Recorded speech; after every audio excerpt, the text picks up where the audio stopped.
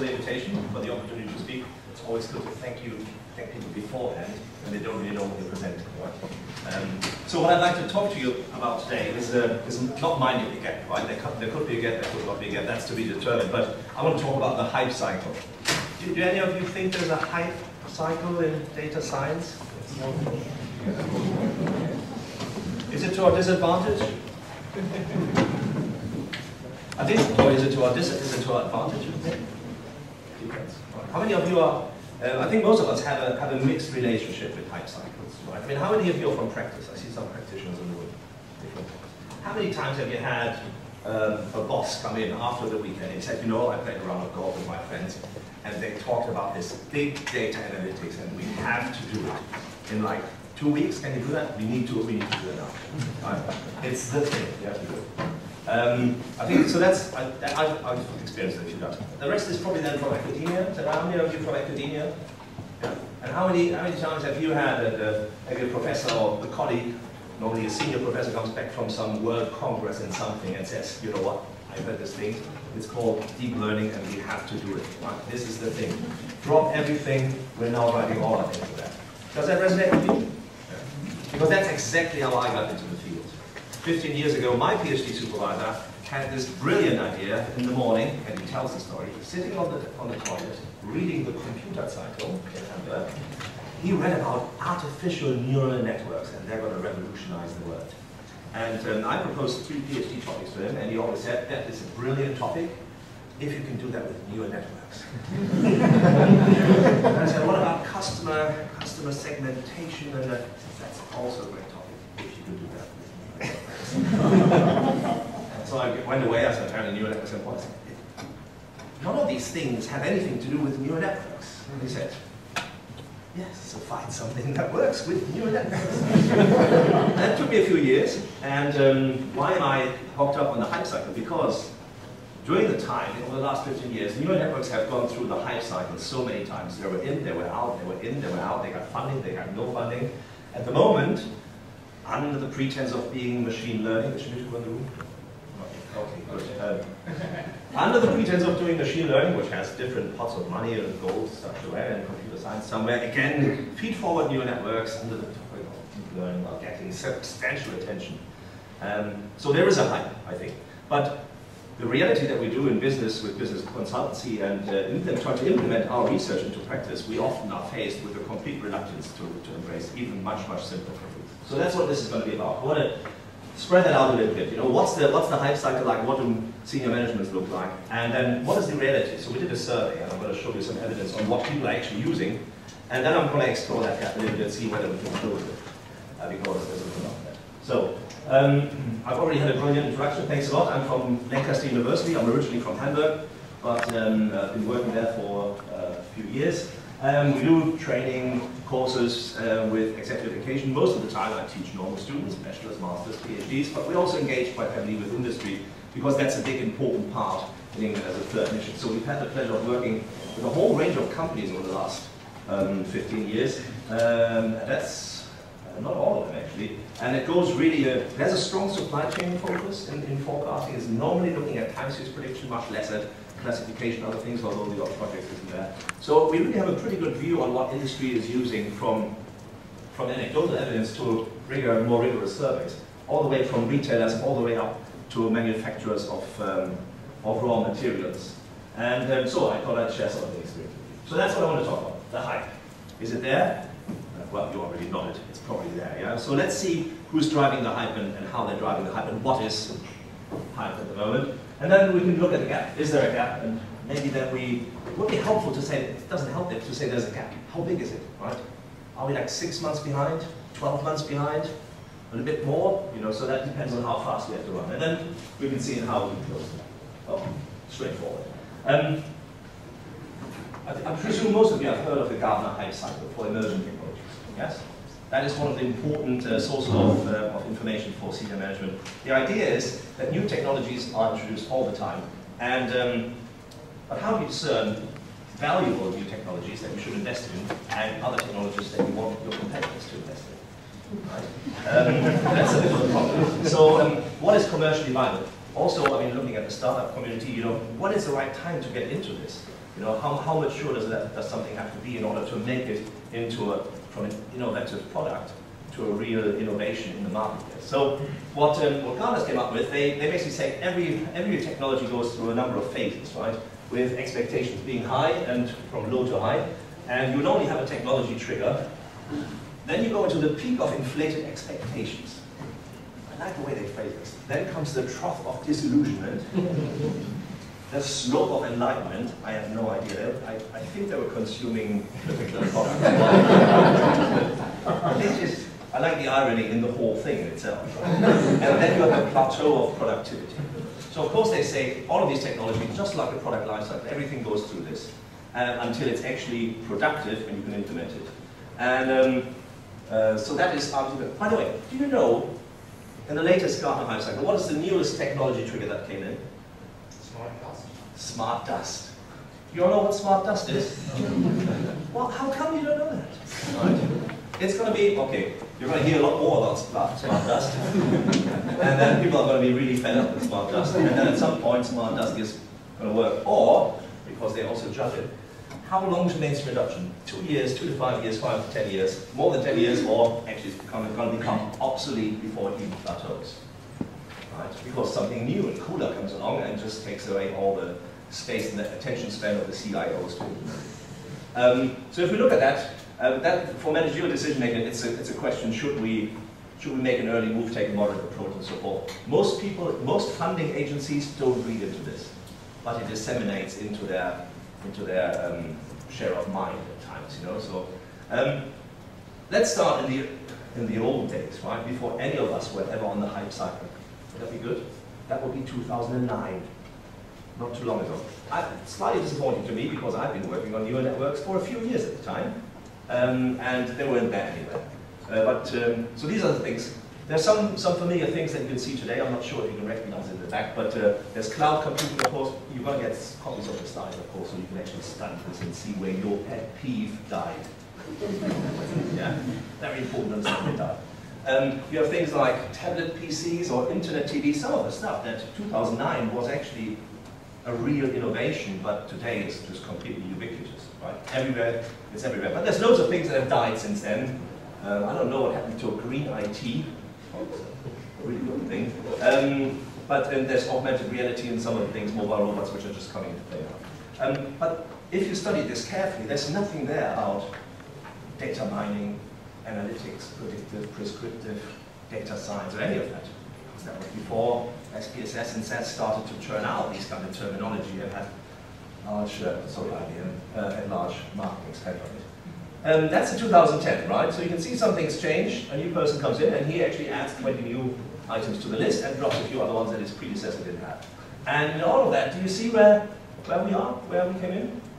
And by the way, I'm not a big fan of saying, no, I'm a data scientist, I'm not a predictive analyst, right? Because all in all, it's all some flavor of statistics computing, probably with a business application merged together, right? So, anything? You can see anything? Gesture control, computer-brain interface, anybody working on that? No? Okay. No, predictive analytics. Look at that. They didn't look at it before, and then suddenly it comes on the slope of enlightenment. That's how good we were. We basically went through this in a year.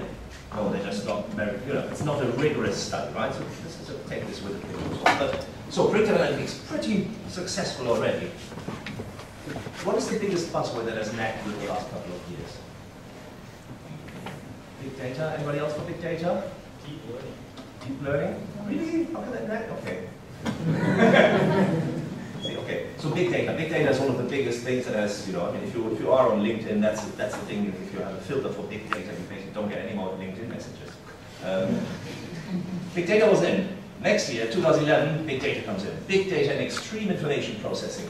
Predictive analytics, still there. No progress. It did go back. Okay. Next year, oh, big data. Big data is really climbing up to the peak of inflated expectations. Still there. A little bit, okay, a little bit moved on, but still basically there. And then big data is climbing. Now suddenly they realize there's more to predictive analytics. They say prescriptive analytics. That could be the next big thing, right? I don't know why they didn't look at descriptive analytics, because You look at the development of Tableau and others over the time. I mean, that's quite a substantial impact they had on business, but it's not there. But you can see we're still there, right? We're clinging on. We're not really making a lot of progress. And 2014, we're finally out. We made it. Big data is on the way down into the trough of disillusionment.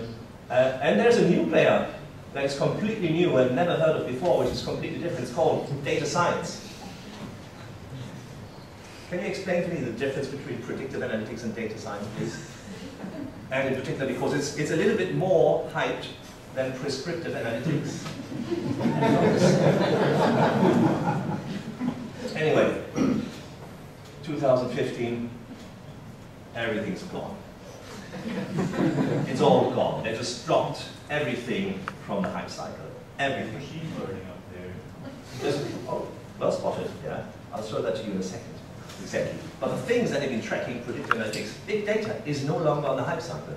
And there is lots of papers on KD nuggets, people write about, you know, they drop data, they drop big data, they drop big data. Yeah, they also dropped predictive analytics.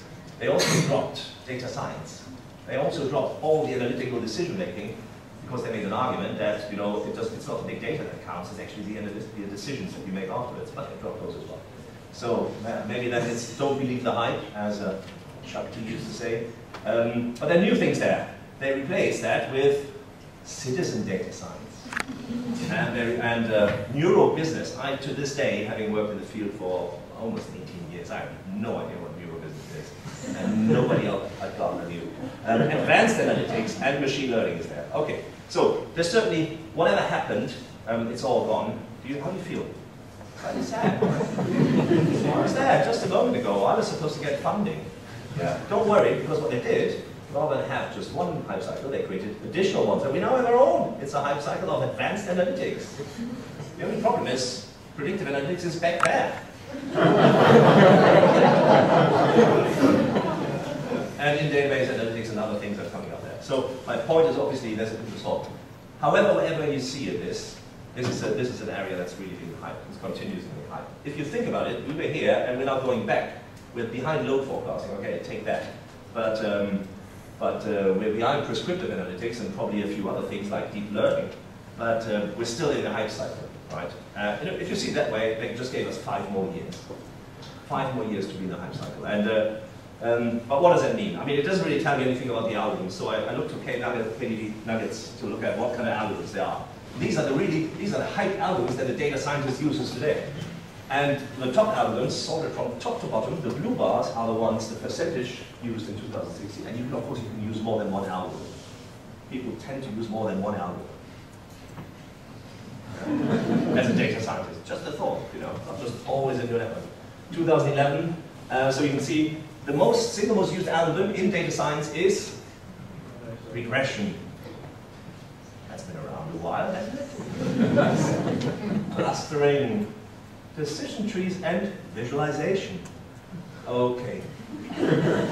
So, there are other things as well. Random forest, of course. There's ensemble methods, boosting, bagging, support vector machines. Deep learning is here, singular value decomposition. So, a number of novel techniques, but I think they're mixing up some tasks with algorithms from an academic point of view. But it's certainly interesting to see that there's quite a bit of development. Most of the data scientists are using more than one algorithm, on average 8. When they did the survey before, in 2011, it was an average 4. So the scope has broadened. That's not uninteresting, I think. And what I want to talk about today is time series, right? And time series is, oh, by the way, these are the biggest winners, right? Visualization, boosting, tagging, text mining, and time series. Time series is that. Wow, that's my field. Quite like that. Yeah, so having a look at that, I thought, you know, it doesn't really tell me which algorithms they're using for time series. So I think that's one thing we need to explore when we're looking at the gap. One thing that I very much liked about this is, by the way, live on KD Nuggets, that they actually analyzed this by who made the response: industry, government, academia, and student. And they took the middle value and they looked at which algorithms are used more by industry or by students, and vice versa. And you can see that regression is much less researched by academics and students, but much more used in industry as a whole. Pinch of salt, 844 voters, not too extensive, right? You can have a larger sample, but at least it gives us some indication of one of the most widely frequented platforms that there is. So, neural networks, by the way, very much more applied in government and industry than is being researched. Yeah. So that's disappointing, but there we are. And of course, deep learning, massively researched, much less engagement in industry and government. So there seems to be some validity with the relative pecking order of things. But it doesn't really tell you exactly which algorithms are being used. So why don't we have a quick stroll through the algorithms that you can use in terms of how they've been developed over time, and what better way to look at it than looking at the improvement in compute power that we had in the last couple of years. I was only able to find something that actually is an exponential growth. That's always very hard to fit on the screen, right? So I just want to give you the gist. And I'm looking at this sweet spot of algorithm development, which ranges from the 1970s to the 2000s. So if this is time, and then you have the number of the processing power increase and the number of transistors, and of course you all know Moore's law from 1965, who said that the number of transistors on a chip doubles every year, roughly, and that it will continue to do so. And today this has roughly happened. There's also a data law and a disk storage law and other things, and of course there's a widening gap. So if you took my previous remarks with care, it doesn't mean just because big data is no longer the hype cycle, it just means it's everywhere. This is a much more prevailing problem than just a single pot there. But looking at the algorithms, the first algorithms that were developed in forecasting really were in the 1950s, 1956, Brown exponential smoothing, and then Holt and Holt-Winters. So all the workhorses of forecasting in the 1950s to 1960s. 1970s was much more dynamic regression, ARIMA models, Box and Jenkins. William Jenkins, by the way, co-founded our department, and therefore I've had the pleasure of teaching ARIMA models to all of my students, and they really, really hate them. So I'm not one of the best, of course, favorite lecturers there, but it's not my fault. It's basically Jenkins' fault. Why did he come up with this backshift notation? I have no idea. Automatic specification of regression, econometric methods. People are still working on it, obviously, but this is when the first prototypes came out in the 1980s. And then really that's when the computational intelligence, artificial intelligence innovation set in. Neural networks were Hartnett Cleveland in their book in 1986, support vector machines, decision trees, we have to say that. Quinlan in parallel was developing data hungry algorithms on decision rules and how you combine them with ID3 trees. Bagging, boosting came a little bit later in the 1990s. Random forest, 2000s, and then neural networks again. Long short-term memory. Shiltu was going to tell you a little bit about those today. That's basically deep learning, and one of his PhD students started that in 1997. So a lot of stuff happened until the 2000s. Just to make that point, other things happened as well. K-nearest neighbors by Crone and Hart was in 1967. So I can't show you everything, right? But I think it gives you a good picture of the development, where things have happened. So if you look at that, these are very simple algorithms. They're probably more sophisticated, more data hungry, more computational power hungry. That's right there. By the way, just a small note, data science, data mining. Data mining, I think was first coined 1995, data science 97, analytics 2000s. Yeah? So before that, all of these things were called statistics. Yeah? Because I always had people say, like, this is a machine learning algorithm. And somebody else says, no, this is an artificial intelligence algorithm. I said, well, at the time, it was all really computer science. Okay, so that's the algorithms that we have. So what is the reality that we have out there? Is there a gap? So we did this practitioner survey, and it had all the rigor. We asked thousands of people. It was web-based. We did pre-tests and so forth, and we got 540 responses. Of that, 200 could actually be used because people were basically incomprehensible when they were answering at times. Lots of consultants in there trying to just get a copy of the survey. But we had 200 valid surveys in manufacturing. That's pretty rare because there's not that many surveys of practitioners and how they actually do forecasting. But we narrowed this down really to forecasting in time series, and we wanted to know how do they forecast, do they use statistics analytics, and also what kind of algorithms do they use. And so that's a robust design. The breakdown of the 200 manufacturers is the majority came from food and beverage. We have other consumer goods, electronics, computing, consumer healthcare, beauty, pharmaceuticals. But the majority is food and beverage. Probably because we have sample selection bias. We just have most of the contacts in our networks that we could approach. And so what happened? What approach? The first question we asked, like, what approach do you use? Statistics or gut feeling? Right? Of course, we were simply looking for statistics. So we have three options. Right? That's it. Why do we have three options? We'll get to that in a second. So what do you think was the lowest response? What do they use the least? No, only judgment.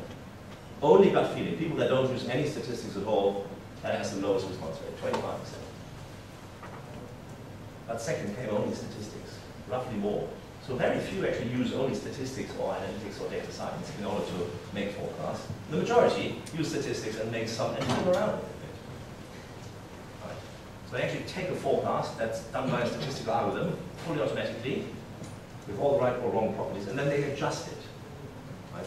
You only need adjustment if the algorithm wasn't capturing what we wanted to capture in the first place. So, okay. That's quite common, that's prevalent, that's actually best practice. If you ask people who do consultancy in supply chains, they actually say, you know, I mean, you should actually make a statistical forecast and then you adjust it. I'm not sure if that resonates well with the statistical community. But so most of the stuff that we develop, somebody else looks at it and says, I think it's going to be a bit more. I think he's going to pay back the loan, right? But this thing, that's actually absurd. And there's lots of study on the psychology of decision-making in humans that shows that this actually leads to very inferior and biased results under those circumstances. But we are generally very much convinced of ourselves, so we just keep doing it because we think we're pretty good. Okay, so altogether, about 70% of all the industry forecasts are made using some form of judgment, which is a lot. So that limits automation, that also limits validity and others. But we're more interested in if they're using statistics, what kind of algorithms are they using? And so we looked at the potential forecast. Of course, you can have multiple, in theory, you can have multiple algorithms to make one forecast, but they don't generally use all normal methods. So, ordered from top to bottom, I'm going to spare you all the animations because I need to speed up. The top ones is exponential smoothing. So it's all sorted from the highest average response to the lowest average response. So about 34%, 32% we're using exponential smoothing. About 30% we're using averages. Very sophisticated statistical algorithm developed by Excel. No, so averages. Actually, averages that's a good idea. It's not a bad idea because it smooths out randomness. You know, so actually, an average is the right approach to this in many circumstances. But of course, an average cannot really take care of seasonality or trends or other things. So it's a very limited model class that works well for stationary processes. Actually, if you have a stationary process with noise, you don't really have a forecasting problem. So let's not go there. Naive. 20% are using the naive. That's the worst forecasting algorithm you could ever use, unless you're in the financial markets, I would say. No, it's very, I mean, that's the pharma, French, very hard to outperform. But, okay, econometric models. 9% use econometric models. Right, that is still 5 years ago. Intermittent, ARIMA, other, and that's my pet peeve, neural networks. Just, basically nudged up from 0%. So that's not good, right? So 75% altogether use very simple models that cannot capture causal variables. They can't even capture external influences, right? So it's a univariate model, and neural networks of stuff that is post-1980 is very limited use, and very few use explanatory variables. Econometric and neural networks can use explanatory variables, but it's very limited in use. So remember the stuff I showed you on the hype cycle? How cool everything is, what we're doing, and KD nuggets, and wow, we're doing all this. That's the reality. That's what, at least in manufacturing, and that's a substantial piece of our business, certainly in Europe, if you're looking at industrial manufacturing of consumer products. So the use of methods is really developed, it's limited, and all of these things, 75%, were developed and finished their development 1956 to 1960. Should I ask again who's in industry? Should I ask you whether you answered to our survey? Okay. 1960s, just to give you a flavor of how old these things are. Yeah. That's the 1960s. So if you were using algorithms from the 1960s, let me ask you, does your vehicle fleet look like this? Because oh, by the way, these are all cars from the 1960s, just to show you a slight change that occurs over time. That's an American car. That's a German car. That's an English car. You know how these cars look these days? Okay, the English don't have any cars anymore. Yeah, so quite a lot has changed, right? Okay, does your vehicle fleet look like this? Is that how you go to your customers? Your hardware look like this? That's an IBM 704, actually at NASA in 1957. I think it was capable of storing at most 8 variables in memory at one moment in time. Right? So you were limited basically to a 7-period average. That's as cool as an average. Right? Okay. Your employees look like this? I don't know, actually, they don't look like that. So basically, why do you tools like this, right? I mean, Why do you now look so fabulous? This is simple exponential screwing, 55 years old, right? It's basically a hammer. I'm not saying it's not a pretty hammer, right? It's a nostalgic thing that people actually collect these days. But with albums, you're using it every day. That is just to give you a feeling of time, because most of you were born before 1956. That's when Kennedy actually became president. That's when the Russians flew into space. The Americans also when it was a chimpanzee. Yeah, it's also a change in technology adoption there. And then the US invaded Detroit, invaded Peaks Bay, right? So that's a long time ago. So let me just ask you, are there new tools available? Oh, we looked at the new tools, right? But if you're thinking about a hammer, can't we do anything better than a hammer? And this does the same thing as a hammer, just much better. It's a nail gun, and you can drive a 60 nail through a 2x4 board at about 200 yards. And then you can sit in it on, and this doesn't exist, I just made this up. But this is a real nail gun. And of course, you know, what do you want to build your house with? With a real hammer, with the old hammer, or with a nail gun? Right? So there is this thing, horses for courses, but certainly there are new things. We try to estimate how big that gap is, right? So if we look at the survey, the gap that we have, this is probably the maturity of industry adoption of algorithms that we have. Right? Maybe that's slightly unfair, and it's biased towards low-tech industries, right? Consumer packaged goods. But you would certainly get generalized for that. That's maturity, that's where we are today. And that's your gap. And that's only 56 years of lag in adoption. Still with me? Still remember the hype cycle? Yeah. 3 years, we're out? Okay, 5 years. 56 years gap. But the problem is, I mean, for us, 56 years sounds like a long time. That's a lifetime, right? That's more than a lifetime in human times. But it's less. Is it less or more for an algorithm? So that's an interesting question. How long does an algorithm live? How long? Regression has lived forever, right? It's going to keep living forever.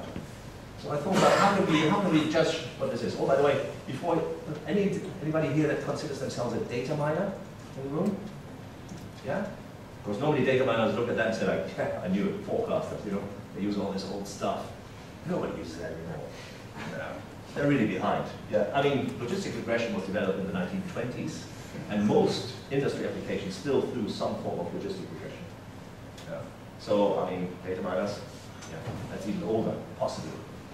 But back to my question, is it fair to say 56 years, that's the gap, right? We have to catch up with 56-year gap, because if you think about it, different things have different lifetimes, right? So does an algorithm mature the same way that a human does? So there is this thing called contrariant cycles, which actually, I don't know if you know that very interesting story.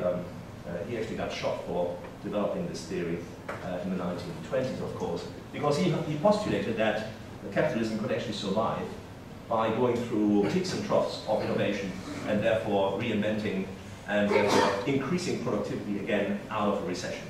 And he postulated that these waves exist roughly around the age of 50 to 60 years. So that would mean in human lifetimes or in innovation cycles for industry would be one contrarian cycle behind. To be fair, nobody was ever able to, nobody with econometric or statistical skills was ever able to prove the existence of any of these cycles, right? But if you believe in technical analysis, then you can bet all your money on that if you want. So I wondered, I mean, what other cycles are there? What other lifetime spans are there? So if somebody once said, you know, IT is basically like dog. So if we measured algorithm maturity in dog years, the dog has about 10 years of lifetime expectancy, and IT is similar to that. And it would be 5.5 generations. That's 403 dog years. That basically means if you teach a dog a trick, that dog has to basically wait for it, it can't wait for 403 years, but it would have to wait 5.6 generations until it can actually apply that trick somewhere. Right? Until it can get on the sofa. That's a long time to wait to get on the sofa. Okay, I lost you. Nobody really likes it. What does a good German do if we get confused? We look to the law. They have all the rules. And we look to accounting, and they say, oh, IT hardware by paragraph 253, article 3, you have to depreciate by hardware, mainframe 7 years, workstation 3 years. So if I measure this, 56 years, in IT cycles, then it's 784 years. We're, by IT terms, we're only 700, roughly 800 years behind in IT innovation cycles. That's a lot of work for us, isn't it? Okay, how can we do that? What's the answer to that? How can we close the gap? keep calm, do more research. Right?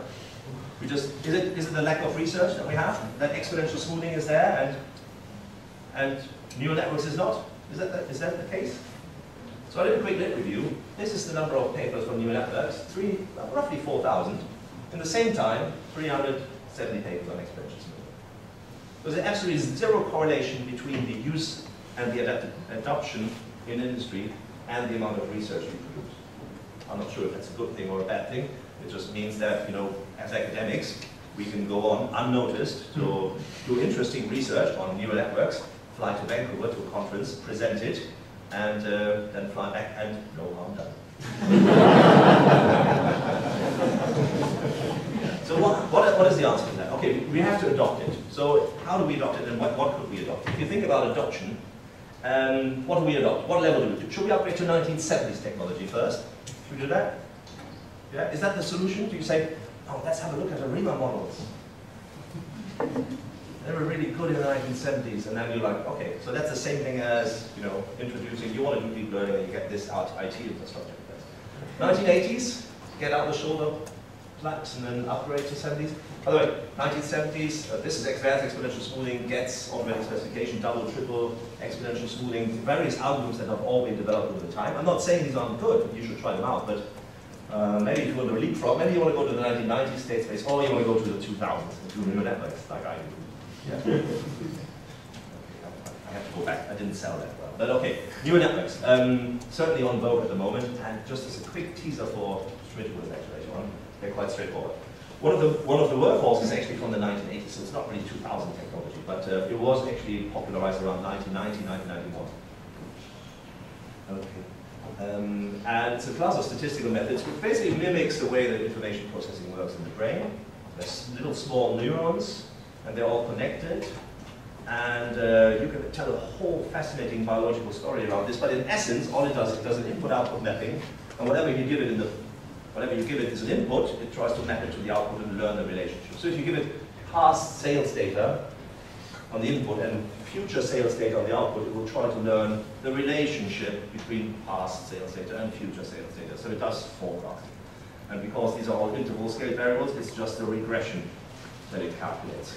And if you look closely and you understand what's going on in the processing, I can tell you now that each of these nodes, this is a graphical representation, each of these nodes calculates a simple nonlinear regression on the inputs, and a simple nonlinear regression on the inputs, a nonlinear regression on the inputs, and a nonlinear regression on the inputs, and these are all lagged realizations. So these are nonlinear autoregressive models, each of these nodes. And then the second tier calculates a regression on top of a regression. That's the only innovation. So this thing in itself, with a linear activation function, would be linear regression, would be an autoregressive model. But this thing, this tier is new. So you have a regression on top of a regression. Maybe if this thing learned a regression that it gives equal weights to 25, 25, 25, and 25%, then it calculates an ensemble. That's an average. Or maybe this one learns a weight of 1, 0, 0, 0, and then it does model selection. So you suddenly have a class of models that can showcase a lot of complex behavior that we didn't have before. All the rest is the same, so basically if you understand regression algorithms, you can learn neural networks in a few hours. If you don't believe all the gibberish about. It's like a mini brain and you're building an ant or something like that. So basically a class of nonlinear autoregressive processes, only feed forward, straightforward. If you write down the equations properly, it is regression. Okay, we trust regression. So, but why should we trust it? Oh, by the way, you can do cool stuff with it. You can do boosting, bagging, and other stuff. But I'm going to have to jump over that because I just wanted to show you at least 2 or 3 examples of what we've done with neural networks. Because I'm getting an early warning. Apparently I have to answer questions. Must I? Really? Do you? It's not everybody in the room, and then I have to answer questions. Okay, this is just one example we did with a very large UK retailer. And I can't mention the name. So I'm not going to do it, but it's the largest UK retailer. Up at the top you can see the regression model that we built. This is a manually specified dynamic regression model which has a number of variables. And it has past sales, it has up to 5 advertisements, it has different discount codes, price events, bank holidays, weather information, all of that factor in. And the forecast you get, multiple step-ahead forecasts from each point in time, trace forecast, rolling origin, estimated in sample, is actually the red. And you can see that there are some problems there. And the problems arise because weather and price are not linear beasts, right? You can lower the price of the I don't know. You can increase the price of chocolate as much as you want. You will still eat chocolate in Switzerland, right? Yeah. You can lower the price of German chocolate as much as you want. So you can see it's a nonlinearity, right? The same thing goes for temperature. The same thing goes for a variety of things, and that's why linear regression models will have really hard time specifying. You have to really specify carefully with lots of additional variables. A neural network, however, is a nonlinear model and learns directly from the data. So I'm just going the fit of the red, and you can see the fit of the blue is much better around special events. You can learn all the same things, but it's much better behaved, it's more robust. And actually, the approximation is faster, and you have the lower error. So that works. You can even unmask that, and you can actually look at the elasticities.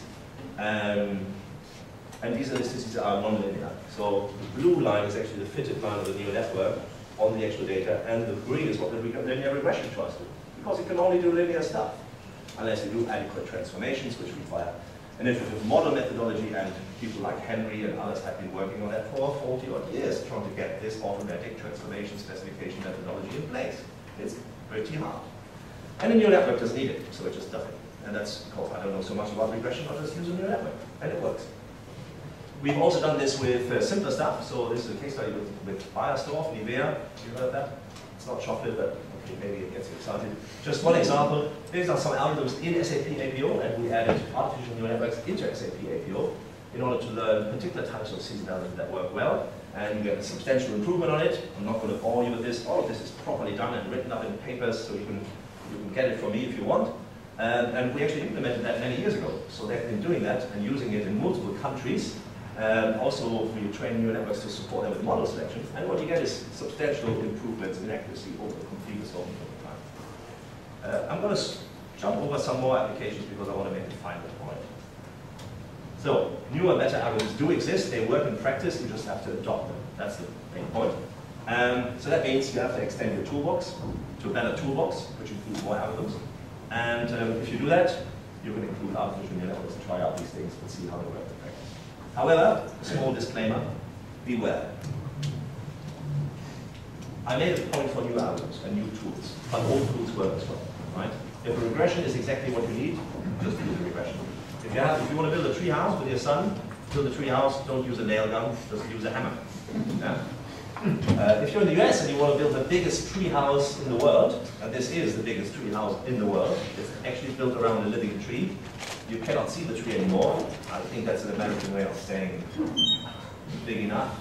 So that's actually, you can see trees in front of it, but that's, you probably want to use an appropriate tool, right? You want to use the right nail gun. At the same time, new tools don't work for every task. So if you have a detailed, minute thing, you want to build a carefully crafted regression model for the single most important item in your assortment, but don't use an automatic algorithm. Do something where you can actually fine-tune it yourself with your expertise. So some tools are useless for the task, and being in Switzerland, I have to ask you, like, I mean, what is that? That's just, you know what this is? It's a pocket knife. I mean, how big are your pockets? You must have huge people, massive pockets. So some tools are just useless. But it's not a pocket knife anymore. It was good when it started out, but then they got it. There's another thing I want to mention. I'm not going to. So there's lots of hype around this, right? Another big buzzword that I haven't heard is the cloud. You didn't see that disappear from the eyesight of the video. No, it vanished before big data, but it's productive. It's there. And just to make a point, an old hammer in the cloud is still an old hammer. Exponential smoothing in the cloud. And there's quite a few software vendors that are selling you exactly the same algorithms they implemented in their old software, just now calculating faster, is still an old hammer, right? So, as the saying goes in England, if it walks like a duck and it quacks like a duck, it's most probably a duck. So, that's there. So, old tools. And finally, because I have to stop, finding the most expensive hammer doesn't make you the best carpenter, right? That means it has to do with skills. It's not just a tool you buy. And if you remember this one, I could actually show you the forecasting, the software packages underlying this. And before you step up in front of me, I'll just leave you with this, that The most expensive packages, which are SAP APO, actually drive the adoption of the simplest algorithms, whilst the cheapest algorithms, the cheapest software packages drive adoption of much more advanced algorithms. So it seems to be counterproductive. There's, of course, there's humans involved, there's processes involved, there's consultancies involved, but you can actually look at that by the different packages, and some packages just don't drive improvement. So, with that, ask yourself, can you afford to ignore 60 years of progress? Hopefully not. And if you can't, by the way, we don't think we can, so we actually started to work with a small company where we try to drive this into productivity, so people can no longer argue that they can't use an APO, and at the same time, you can also go to conferences like this, and I'm organizing a Expo in London, there's another one in Berlin, where you can learn more about how to do these things. Sorry, that's shameless advertising on my part. And I'll leave you with the takeaways. Thank you for your time and your, I look forward to your questions and maybe a bit of